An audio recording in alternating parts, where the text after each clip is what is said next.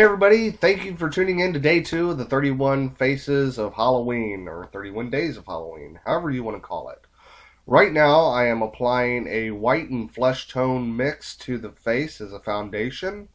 This helps me, just really, make them look whiter or pale and stuff. And I always start off with the foundation on almost every one of my faces. Except for really intricate designs. So I'm just sweeping it across the whole face, blending it in. She's talking, but it doesn't matter. I'm now coming in with a little bit of, I think that's black, and I'm just contouring. Oh no, it's a dark gray color that I'm contouring her face with. And I kind of did it in a different way. You'll see here in a second. Started to do just a regular contour, and then I decided to change it up a little bit. I wanted to make it more sunken in. I wanted this to be a little bit creepier. So I went down and I filled in the whole cheekbone, kind of defining out the face a little bit differently. And give her more of sunken in cheeks. So I covered the whole thing in gray. A nice dark gray.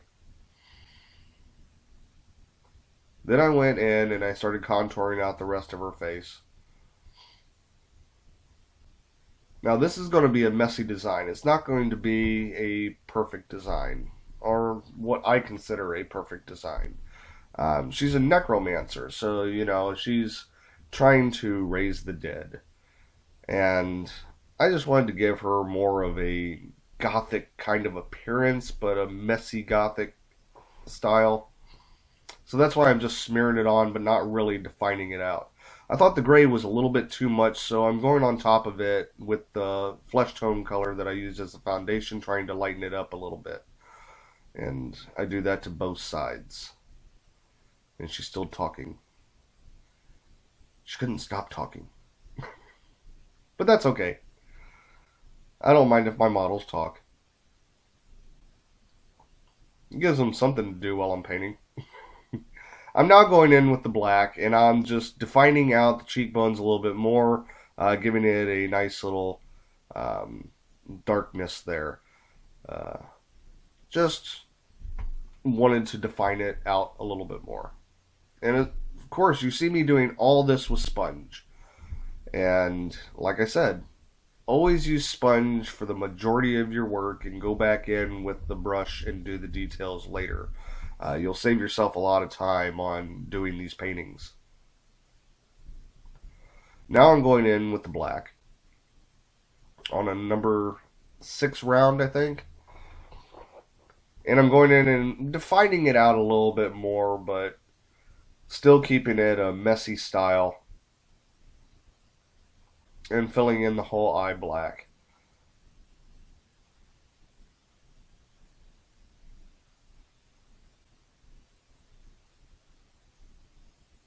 Looks kind of alienish. But no, that's the next video coming up. Not this one. Oops. I gave away a secret. Hopefully you missed that part. But, oh well. I'm not going to say any more about it. Now I'm going in with the eyebrows. Very thin pencil eyebrows. And they're not going to be even. They're not even on purpose. I didn't want to make them even. Necromancers aren't the most beautiful people in the world, but I wanted to keep a little bit of beauty involved. So that's why I added in, the eyebrows the way I did, trying to make it a little bit different.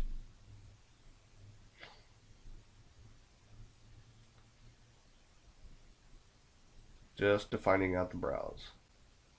Now I'm overlining the lips just a little bit to make them more full. And I'm doing it with the black right now. And then I'm going to go in with a nice red color.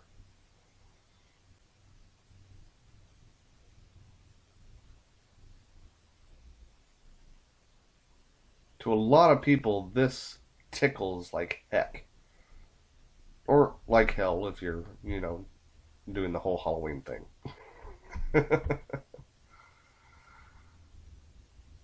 So I always blacken in the corners right before I put in the other color. That way it blends in nicely and you get a nice, ombre there. Now here I go with a nice deep dark crimson red color and fill in the empty spots and kind of blend it in a little bit with the black. Wish my hand wasn't in the way so you could see it better.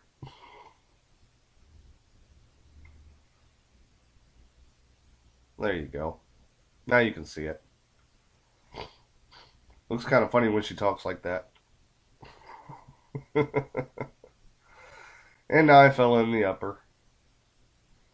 You can see by the rolling of her eyes that it did tickle a little bit when I hit that part.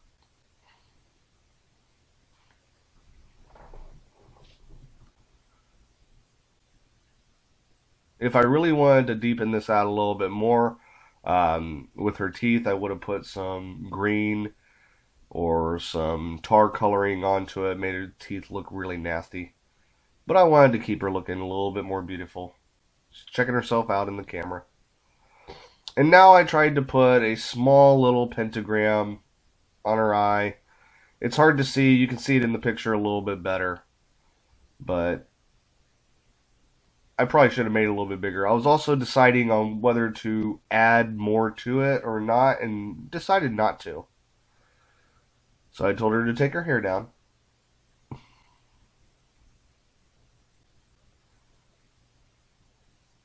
Tease it out a little bit. Make it look a little bit better. Now that's a Necromancer.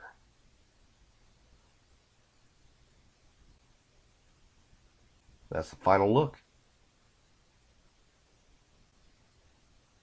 Thank you for watching. Make sure you subscribe, like, comment, and share this video with all your friends. And I'll see you in the next video. Thanks, guys. Bye-bye.